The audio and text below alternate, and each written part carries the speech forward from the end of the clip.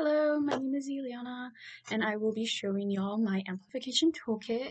So I'll start off with my toolkit. This is what I purchased just so I could store everything that I need. It's very accessible, has a handle and everything.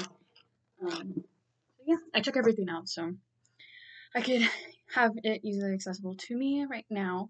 But for the most part, everything in this toolkit is going to be there to maintain and clean the amplification devices. So yeah, that's mostly all of its purposes.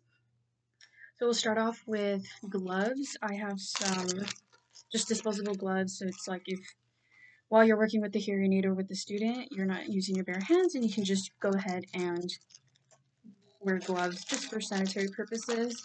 I also have alcohol pads, so one, you can clean your hands before you put on the gloves, as well as any of the amplification devices, just to kind of clean them, sanitize them, and so forth. And then next I have these two items. I have the toothbrush and the Q-tips. This is more for just wiping off debris on the hearing aid. So if there's like any buildup, you can just go ahead and wipe it off. Just gentle cleaning.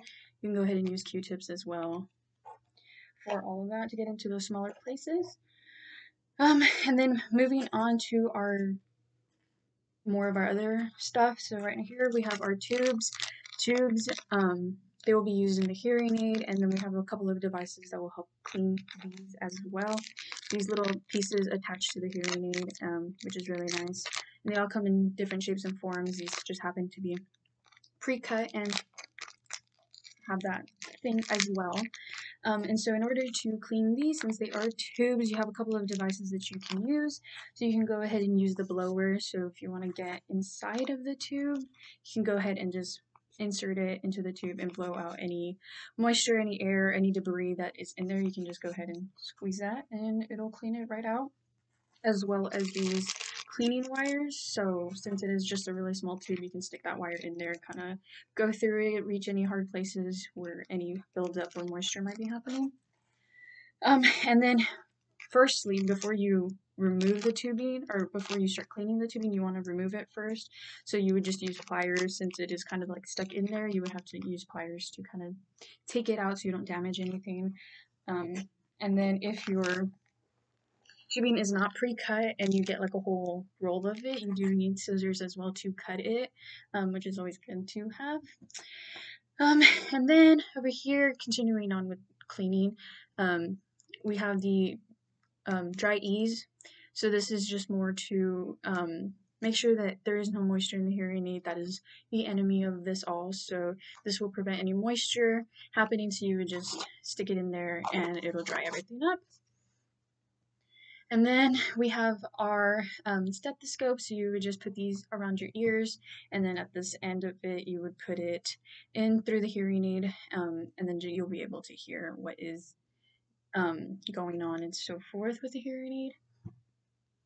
And then we also have our batteries, and then our battery testers. So if your battery tester says, oh, that battery is no good, it's no longer working, you have extra batteries on hand to make sure that all of the hearing aids are properly working before class starts, which is always good.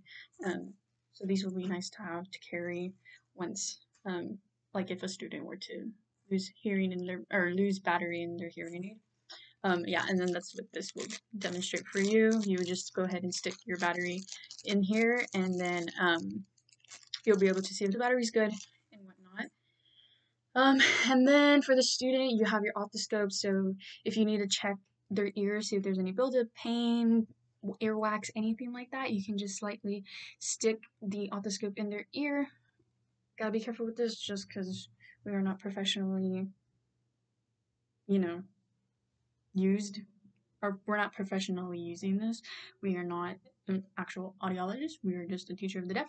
So we gotta be careful when we're using this, but this is just to make sure, if not, send them to the nurse, Professionally trained is what I was trying to say. I think I covered mostly everything, but yeah, that is everything in my toolkit. This will be very helpful once I start teaching and I have to maintain or clean any of my students' hearing aids or amplification devices. This will be very helpful because I know they're not going to carry it themselves, so I've got to be there to help them and all of that. Thank you.